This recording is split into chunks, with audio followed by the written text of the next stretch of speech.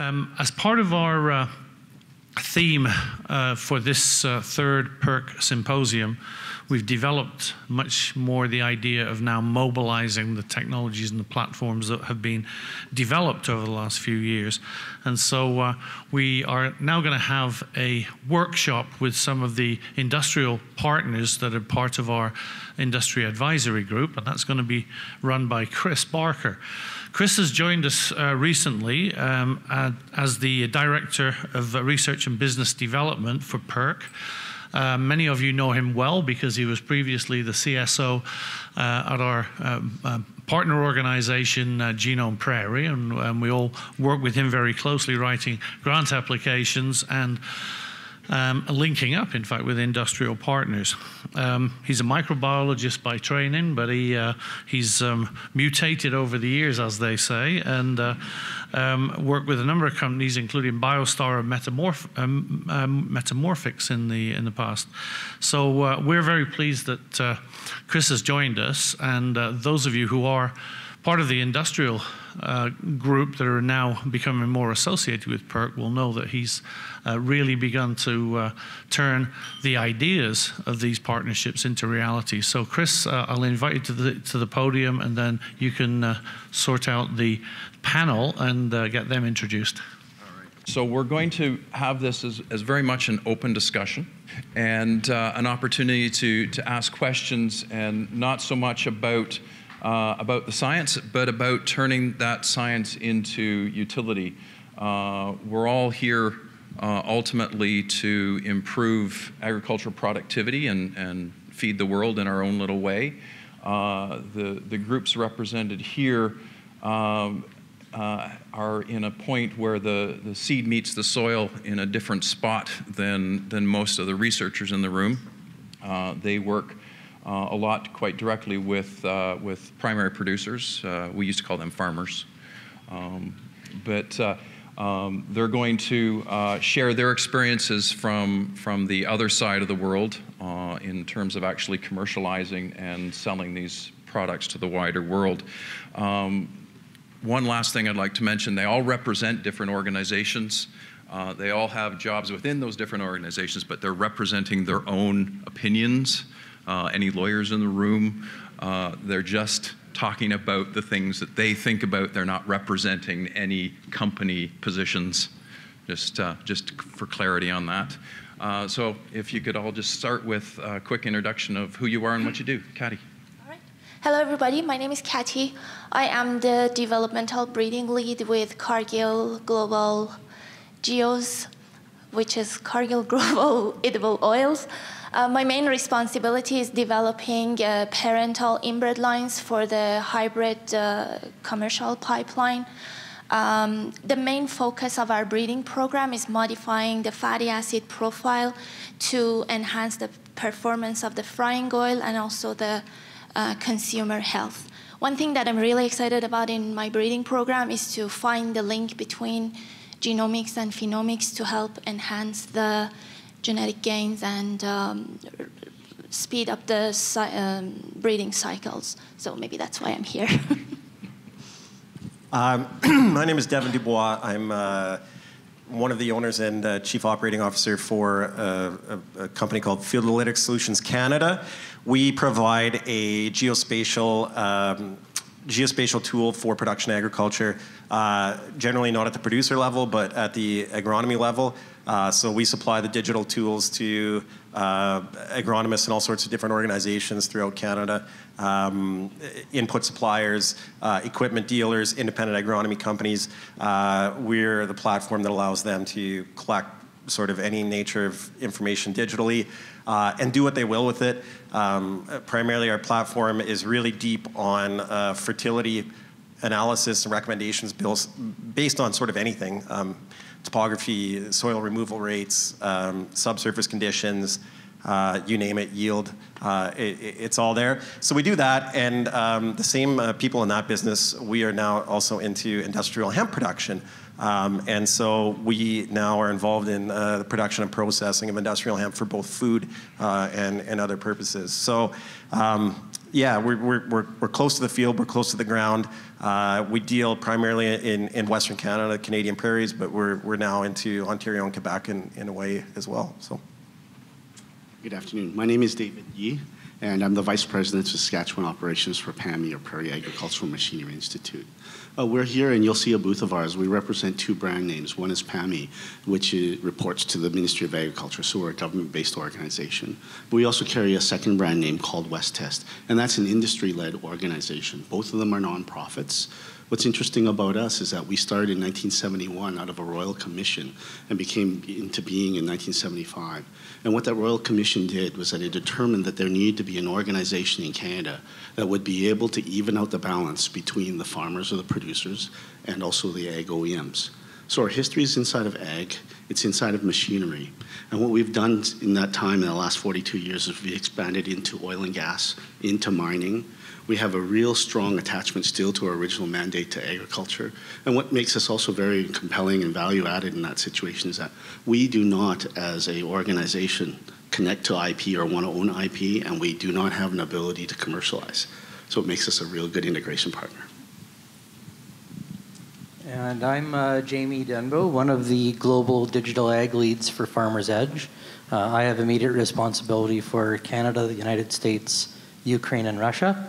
FarmersEdge as a company, we're kind of a full service agronomy support, data acquisition, data management, and data analysis company.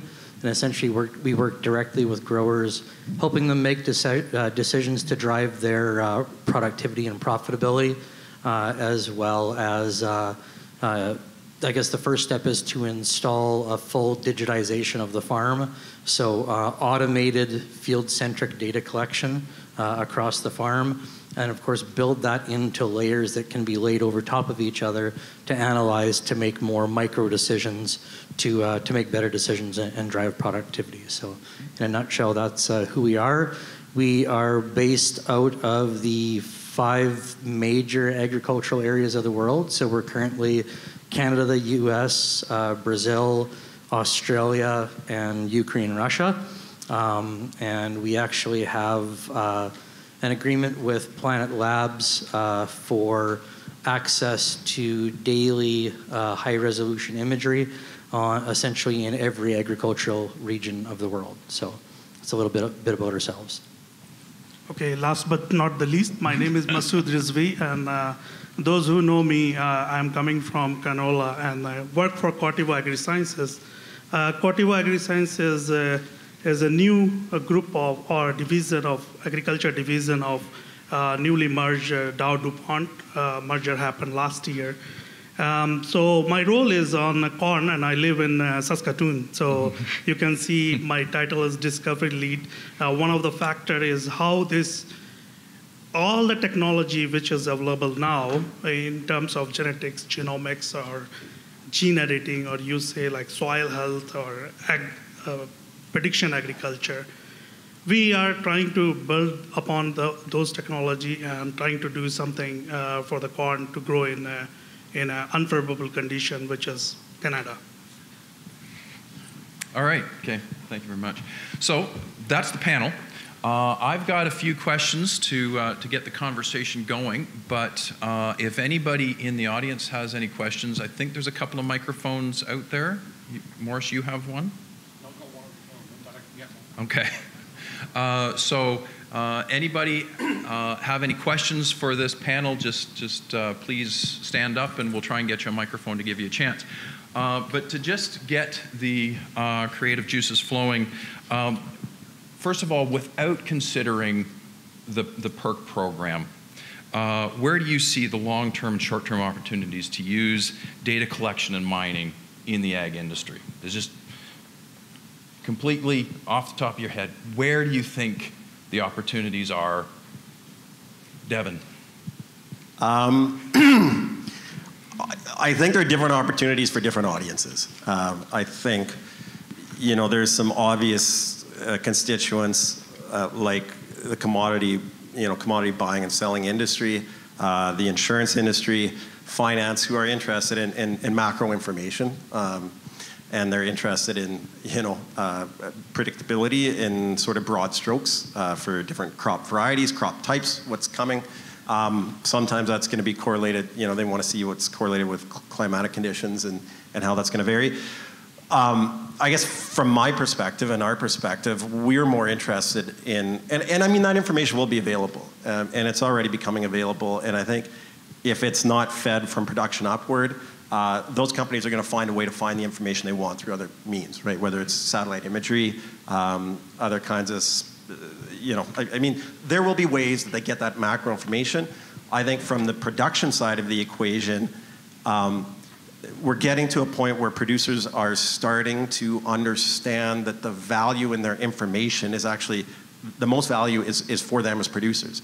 And if they change their perspective to viewing and assessing and analyzing production, both sort of agronomically and economically on a spatial level, subfield level, we're talking about every small piece of dirt, just like the scientists in this room, the unit of concern is the plant, and inside the plant, the genetic material that belongs to that plant that displays certain properties.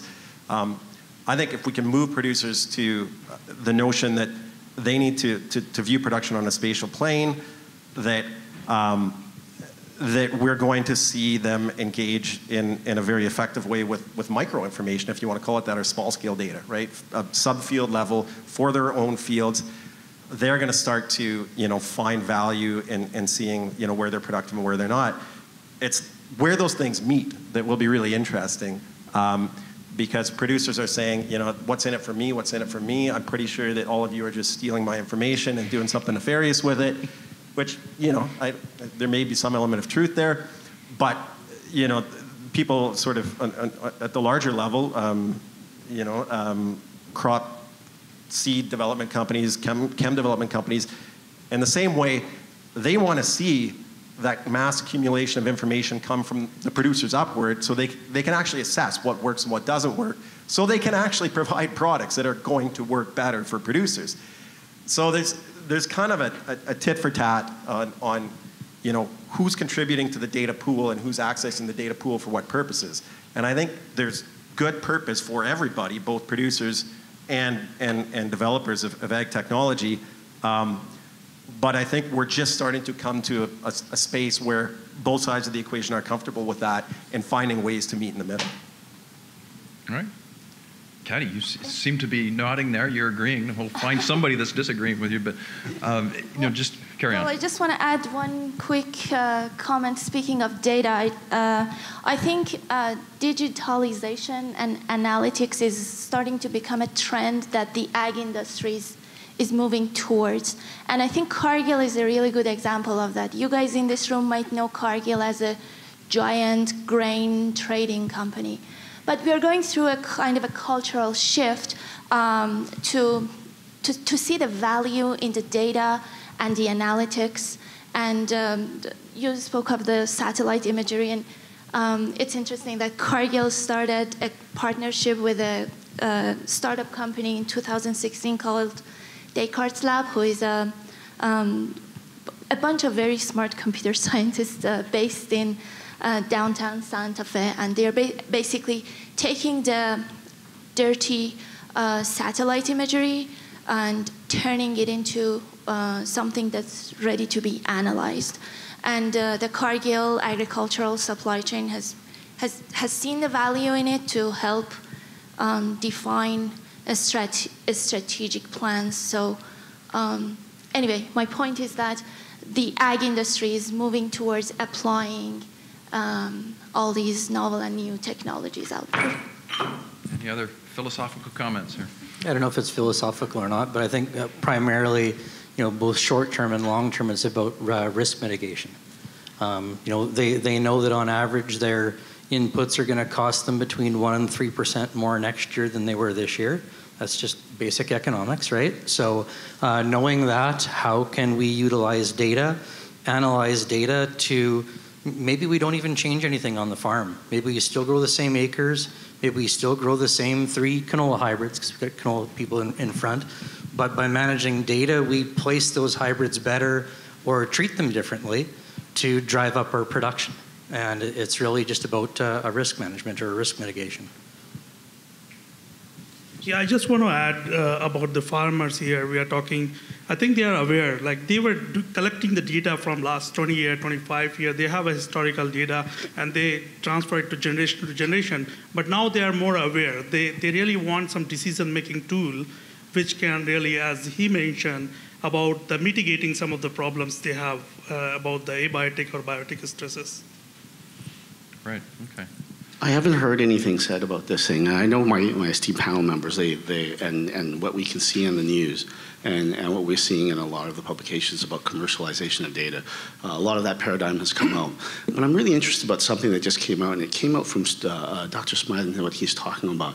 And it's the interest about this particular group being able to utilize the data that you guys are getting involved in a very big, in a very deep way. And how you're going to take back a bit of the message that we have right now and get the social license back. There's a lot of really, really powerful and really, really meaningful things that are happening here with the plant breeders, and especially under the area of phenomics. And we haven't done a good job in the past about how we've messaged going forward. But now that we have new messages, we have new paradigms, and we're breaking new horizons, how are we going to start messaging that? And what are some of the tools that we're utilizing it? And there are some things that I think are going on with some of the data. When I take a look at the presentations that were given this morning, that there's some really powerful messages there, and we need to take a look at that. And I know that's probably not inside the wheelhouse of researchers in general. You know, you don't think about things like marketing and that, or your part inside of the industry. But there's something in here we have to take a look at with the data. Right, actually. And let's drill down. If there aren't any questions, I'll keep going. Let's drill down into that specifically around the PERC work, and there were some great presentations this morning that provided overviews of what's actually going on. So some of the research that you're seeing, where is that ready to transition into commercial opportunities, either within the multinationals or directly on the farm? From PAMI's perspective, we're really, really excited about some of the work that we've seen this morning, especially something like in the case of Scott Noble. And from us being a machinery institute, seeing some of these ground truthing technologies, seeing some of these mobility solutions that are going out in there. There's probably some paradigms that we would probably from PAMI want to introduce and talk about, but they're really aligning themselves in a set of requirements that are not only useful for what we're looking for in trying to find and collect data for the phenomics part, but we think that there's applications right all the way down to the producer. And then part of our DNA or our genetic history is to go and take these types of technologies and look for the applications that are in the areas.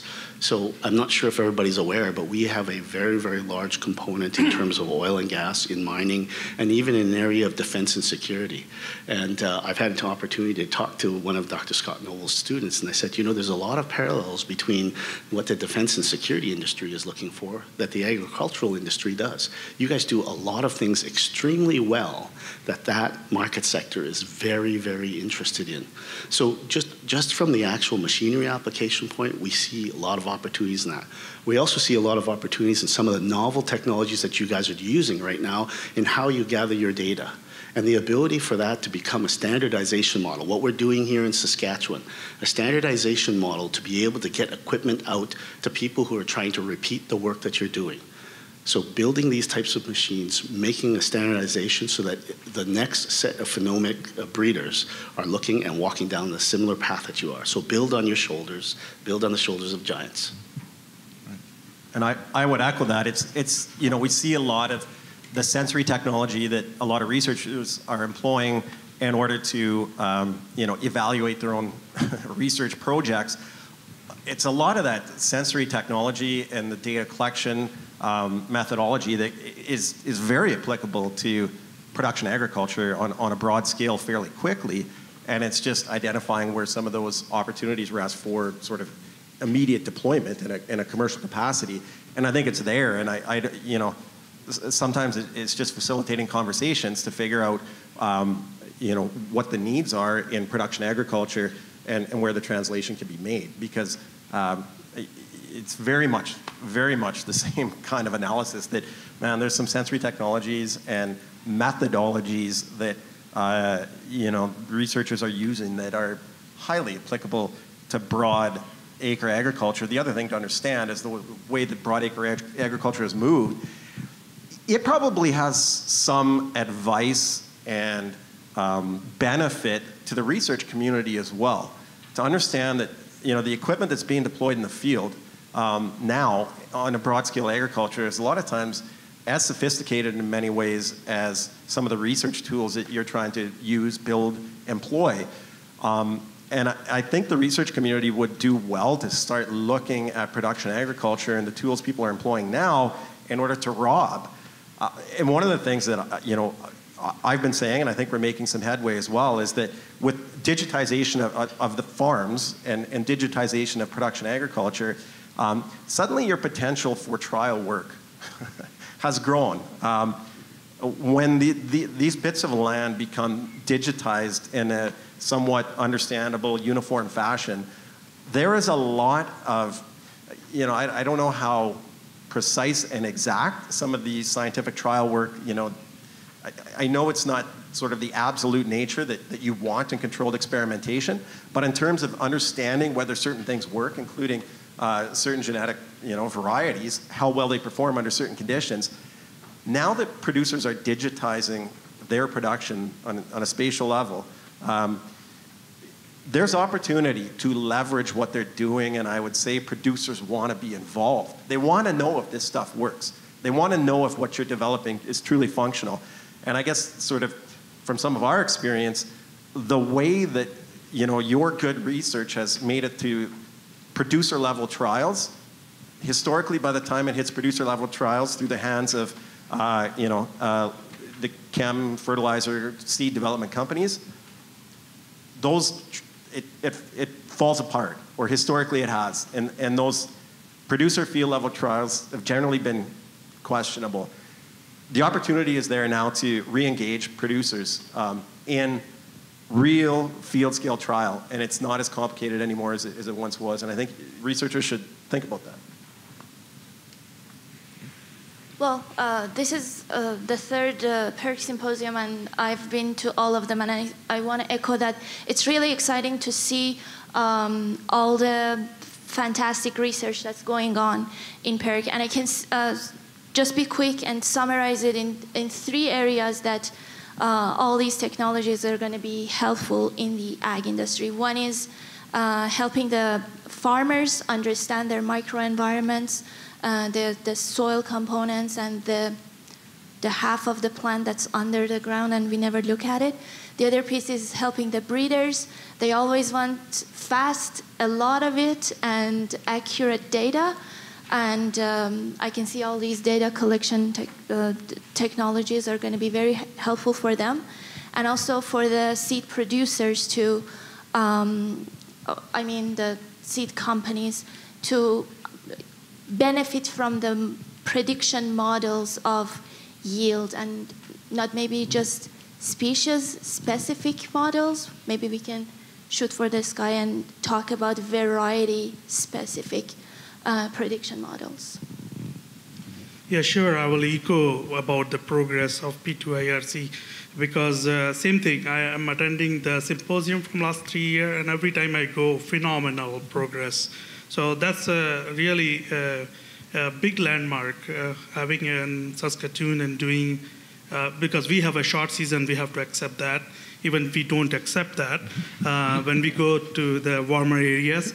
But yeah, we have a short season for sure. So as you mentioned about the multinational companies, I think multinational companies really are the data-driven. And another point is they're really trying to keep the quality. And then if you see most of the breeders spend like days and days to collect those data. These kind of technology can really help them to speed up the data process.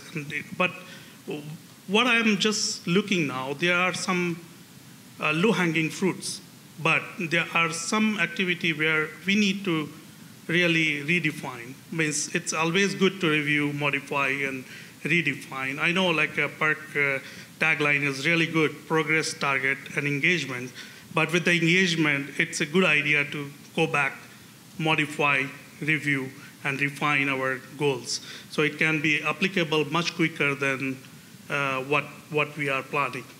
So that's my comment. Jamie, I know this is a very first time for you, and you haven't been involved in P2IRC before. So I'm really interested to get your thoughts, particularly as what you saw was this morning, and that's about it. Yeah, no, great. So I probably have a little bit different opinion, just kind of due to the size and scale of the business that we're operating in, and it probably depends on your definition of now too. So being in the tech side now is kind of within the next 6 months. But if you're, I guess if now is within the next 5 years, I'm really encouraged by what I'm seeing. You look at the capability. I'll just throw a hypothetical situation at you here. We know now, using the data that I've seen today, we know the hyperspectral signature of pick a weed, let's say wild oats. Right now, growers are spraying their crop for wild oats. Well, we shouldn't be spraying crop for wild oats. We should be spraying wild oats for wild oats, right? So if we can run through something that's automated and very scalable, like satellite imagery, we're delivering 20 to 22 million acres of satellite imagery daily right now, and be able to apply a filter which shows growers exactly where wild oats are on their farm. They drive their efficiency in applications of wild oat herbicides up by, I don't know, pick a number, 70%. Huge opportunity to drive efficiency of applications. Chris, I want to defend this room a little bit. Our belief at PAMI, and my belief, is that what you guys bring to the table is discovery science. What happens in the next 6 weeks is not where your best value is. We need you to do what you've always been doing and really pushing that outside horizon. This is about the future of what we're going to be in 5, 7, 10, 15 years from now. So, apologies to my panelists. There's a lot of companies and there's a lot of vendors who are working on the next month, the next 6 months, the next year. But what we really look for you guys for direction and leadership in is on that far horizon. That's where I think you guys really can shine. Right. So, leads to the obvious question: how do we bridge that gap? How do we take what's going on in here with the researchers in this room and get it into your collective hands for delivering to your companies and to farmers? Thoughts? Masood. I will say, I was knowing you will pick me. I would say more engagement, and that's this kind of symposium is really helping out. I'm always excited about looking forward for the symposium to really know more about what is going on and where we are at. So yeah, more engagement. I think, and I'm speaking from experience, I think in our collaborations between industry and academia, we are really good in defining questions and making a plan to find a solution. But maybe what still remains to be the gap is the timeline. The pace that the academia is going through is a little different from the pace that industry is going through. And I think we need to work together because we have really smart problems to solve. Let's work together, be aligned on those timelines. And if I may, I would like to add another point that I totally understand that the main objective of academia is training students. But one part of training the students could be exposing them to the work environment in a private industry environment. And I think this is not in contradiction to what the industries are looking for when it comes to talent recruitment. So I think we are all sharing the same goals, having the same questions. We are just approaching it differently, which I like to see one day that we look at it from the same lens. I think from a practical perspective, we've got some experience trying to sort of bridge this gap. it turns out you can't just walk into a university and find a professor who's like a subject area expert and say, hey, I've got an issue, I'd like to pay you some money to solve it. Apparently, from the industry perspective, that seems like a very reasonable thing to do. From the academic institution perspective, apparently that's just not how things are done.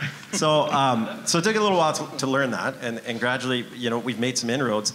And when you make the right friends, then suddenly, you know, you might get the odd ear. One of the things that, you know, I guess maybe tries to bridge the gap are governments and funding agencies, right, that are funding research. And, you know, historically we've seen, you know, governments, I mean, the political institutions, they like to advertise that they're doing good things for certain industries and certain subject matters. So they've got all these funding programs. A lot of that funding structure is really geared to funding academic research. It really seems to be tailored to that environment, to that community, to that culture, the way that that funding works. So when it comes to, you know, we're a small company, so sort of SMEs, small, medium enterprise, SME and business speak. I think we've been very uninvolved historically in development because we just haven't been a part of that community and we've really had no way in. When you go to those funding agencies and say, hey, we've got a really interesting problem in production agriculture and we have some glimmer of an idea how to solve it, they say, well, that would be really great. Could you go talk to an expert about solving that and come back to us when you've got a qualified expert, which, you know, is academics who are recognized in the field, published and everything else. So I think PIRC has helped us make some inroads there by connecting us, small and medium enterprises, with some academic experts in fields and saying, look, we think these guys actually do have an interesting problem to solve. They've got some interesting ideas how to do it, and they need your participation to vet that out, and also to engage the levels of government and the funding agencies who are actually interested in actually trying to fund and solve problems in the space. So I don't know exactly how you go about that, except to say that I guess this agency happened to put some of us together in the right room so that we could start having those conversations and say, look, you guys have some really interesting technology. We've got some interesting problems, and we've got a bit of a solution that we think might work. How do we put it together, right? And if you're, you know, Cargill or Bayer, I mean, you may have a whole development program with qualified, very qualified people in the program. When you have small and medium enterprises with schmucks like me, you know, you need somehow to escalate and connect, you know, real production needs to some bright people who can help you solve that, and then the resources to do it. So I think we're starting to get there, and I think you know, we've made some really good connections with some really awesome people in the university community here, who I think really do want to be helpful and really do want to help solve some of these tangible problems, which doesn't mean that they shouldn't do pure research, and they're still doing it, but they're starting now to convey some of that into a real functional solution. So it's kind of our story on this, but we're getting there. I'll maybe add my perspective from the new guy on the board. So I'm actually seeing some of the connection actually happening already in the last year to year and a half with the development of the superclusters by Ag Canada. That's a big step forward. Even looking at the 4 tiers or 4 pillars that we went through this morning, you know, with that last pillar being, okay, now we have the technology, how do we drive implementation to the broadacre farm, which, let's face it, folks in the room, all our checks are kind of issued by the broadacre farm. All of the money from the industry comes from the broadacre farm. So I think, you know, that 4th step or the 4th pillar is really about that connection point of how do we make it scalable and bring it to the masses. Masood, There's a question there. Oh, okay. Yeah, I have a question back here. I can just do that. Is it? Oh, yeah.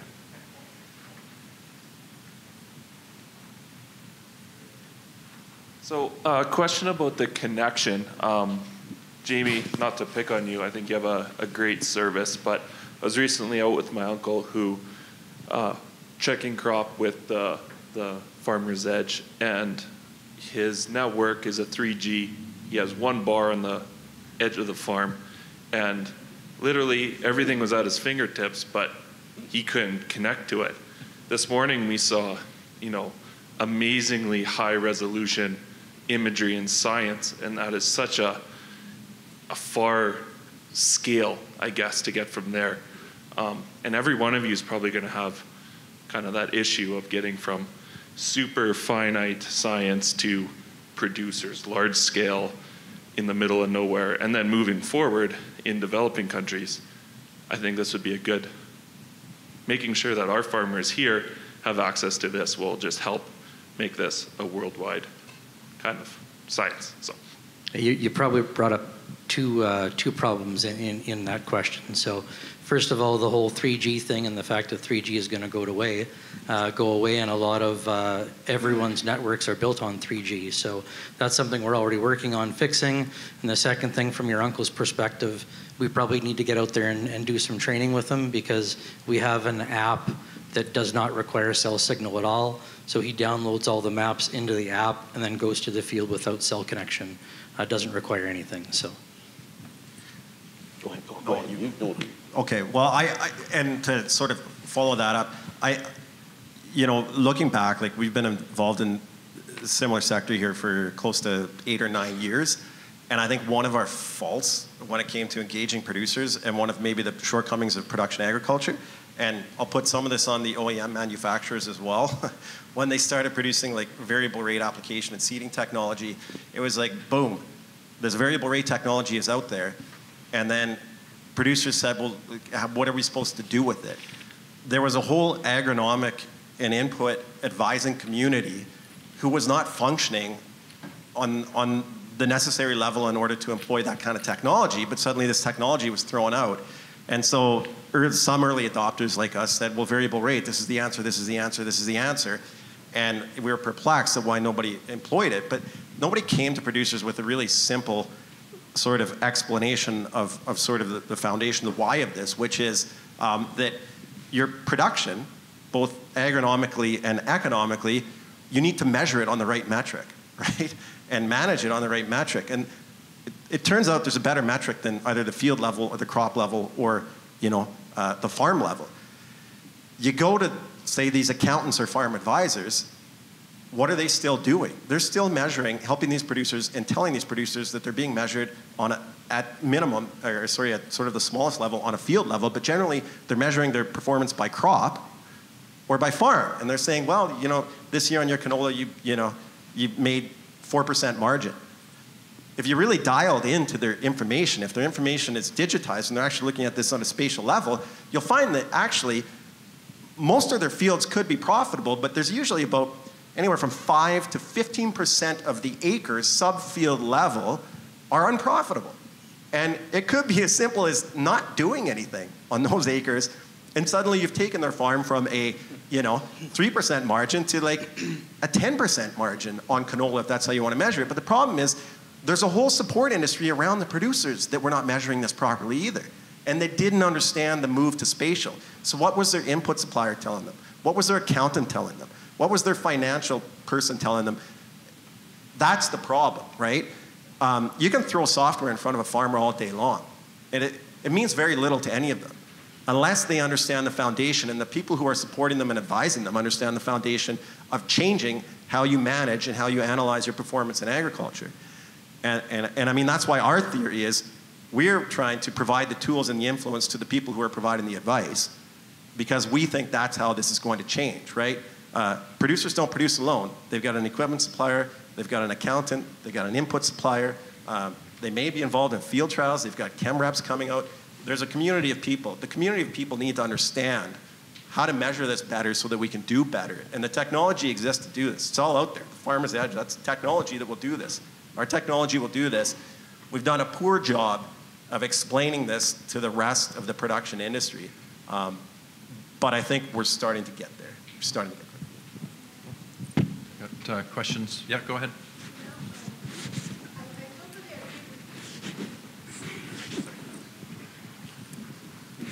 I truly appreciate the information and what you're trying to do for us to share more information with the producers. On the other hand, it's very hard to get information from them. So they have the state-of-the-art equipment. They have the John Deere tractor, which equipped with everything you can imagine. They share the information with John Deere, but they would never share it with us. So how are we going to help them improve their systems where we can't get the data? That is an awesome question. And I would love to deliver you all the data all day long. And we fight. This is a very personal thing for me because, and I hate to admit this, but anyway, I'm a lawyer by trade and I'm trying to get over that and forget about it and be done with it. But I've been in this conversation with so many producers and it's very aggravating. I do want to respect data privacy. I get that. I get that people feel, their information is important to them. But the conversation I try to have with producers who are skeptical over and over and think that everyone is pilfering, right? You people generally are not pilfering people. You're people with a genuine interest in making things better or evaluating what you do, right? You would like to see, if you're involved in developing genetics, you would like to see what happens to that, right? 5 years down the road. How widespread is this? Is it actually working? How does it perform in different soil zones? I get it. And what I tell these producers, and like I say, I think we're at the forefront of changing that message, is that your information is most valuable to you, right? If you don't do anything, if you just keep saying, well, an extra $5 on nitrogen across the farm, and it seems to be paying off because my accountant says I'm making 3% margin, okay, thumbs up, right? But I think we're starting to get that message through that, you know what, if you put your information in the system, you can generate some real value for yourself. But part of putting it in the system is that it's going to go to other places in an aggregated format. And I struggled with John Deere, because this was, again, in my past role. As they were coming into this world, working out, well, what's the right policy here, right? And this notion of aggregated data, I think, has become sort of generally adopted in the industry, saying, well, yeah, your information is special and whatever, because there are only, 200,000 other people growing spring wheat. So sure, you're special. You're not special, but you think you're special. Secondly, yeah, you know what? If Bayer wants to know what's growing on your field this season, they can figure out what's growing on your field this season. You don't have to give it to them. They know. So I'm starting to trying to change that conversation so that people are less guarded about this. You can raise things like, well, what about your banking, right? Your banking information. It seems pretty valuable. Nobody really says, well, what's the bank doing with my information? Credit reporting agencies, they've got all your information. People don't question this. It's because this is a new frontier, right? For producers, this is new to them. They're paranoid. And it's a communication effort to change that so that people like you can access the information, because systems like us, we're happy to work with however we can with aggregated data. If you're doing something useful or want to do something useful, the biggest return is going to be to give it back to the growers, because some of them are starting to understand now that the only way I can tell you whether, B258 canola performs better on loamy clay than it does on, sandy clay is if we have an aggregated pool of information so that we can make that assessment. And if everybody starts putting some information in, well, guess what? We can give them the analytics that they want and tell them, right? So we're with you. I think as a data industry, we're with you. Frankly, I'm not in a data industry. I've never sold a bit of data. I've never commercialized a bit of data. For us, it's been about trying to make our tool better for the users who are using the tool, and that's kind of the deal we have with them. So, Chris, if it's okay, I just want to address two things. So the first thing is for the young gentleman in the back. I'm sure that when he came to actually a research conference, he never thought that he would ask a question that would get a lawyer all wound up. But I don't have a solution for current problems right now in the next 6 days, the next 6 months. But one thing I just wanted to, for everybody in the room, especially for you, if everybody just wants to keep a watching brief on it, we certainly have, and I've kept in contact and actually have talked to the people. There was a young gentleman who actually spent 2 summers here in a farm near Estevan. That young gentleman went on to actually start a company, a car company that went into electrification. And if you've been watching the news lately, he's actually walking away from that particular company. But he's actually made a big bet. It's a $10 billion bet on another company. And that company is called SpaceX. And in 2018, Falcon Heavy put 3 launches inside of there. They're averaging about 30 to 40 launches, primarily for the satellite and communication industry and also for defense. But he put 3 launches up, and specifically, those 3 launches had his first prototypes on FCC satellites. So these are small, low Earth orbit satellites, or LEO satellites. They're part of, and please Google this, take a look at the information on it, the Starlink constellation. And when the Starlink constellation comes through, and he's betting right now that it'll be about mid-2020s, he is offering, and right now from the Colorado station on the 8 satellites that are currently orbiting around at 710 miles orbit, they're able to achieve 25 millisecond turnaround time. What that means for everybody is that that is equivalent to broadband network when you're sitting at your home and you're plugging in your laptop. So there is this technological solution. One of the problems we do have is as we move discovery science, sometimes technology and other variables that need to come along with it aren't there. But we're talking about something within about 7 to 8 years that could possibly be there to help that. So hopefully that's something to look forward to. I don't have an answer. I think this gentleman has an answer right now. but on the second one, and back to an earlier question, what it was about is that how do we find the methodology to move forward and start to make the connections? And I think one of the things that we're seeing is that there's been mention of about the PIC supercluster. So there's been some really good things. You guys bringing up a panel and having some people who are more tied with industry is a recognition. I think this particular gentleman over here, and the kind of work that he's done, and he's actually come and talked to us. So Chris Barker, in the way that he's thinking, this will help. But for us at PAMI, what we really look at is we look at you and the institutions you represent and what your mandate is, which is in the HQP. And what we need to do is we need to find the door so we can develop a sandbox that we can all work in. And once we start finding that sandbox and what we work in, we can find what your needs are and what our needs are, we can find integration, we can find collaboration. So for our particular model, which we've been using, we've been talking to people here and we've been talking to people around the universities, is that we're looking at your students, we're looking at your MAs, we're looking at your PhDs and your postdocs. And we think that we have an integrative model, but I think industry and all of these people do. They have an integrative model to get you guys involved inside of industry. And there is commonality in purpose. And that's one thing we shouldn't forget. We do have commonality in purpose. And I think one of the things I hear all the time is that research doesn't do that. No, the researchers who I meet on a regular basis, they do care about what happens to producers. They do care about what happens to farms. And they darn well do care about what happens in food and in the food supply system. So let's not lose perspective about that, but let's look to the commonality that we have. Let's start building sandboxes that have good open front doors with good engagement rules that we can all collaborate.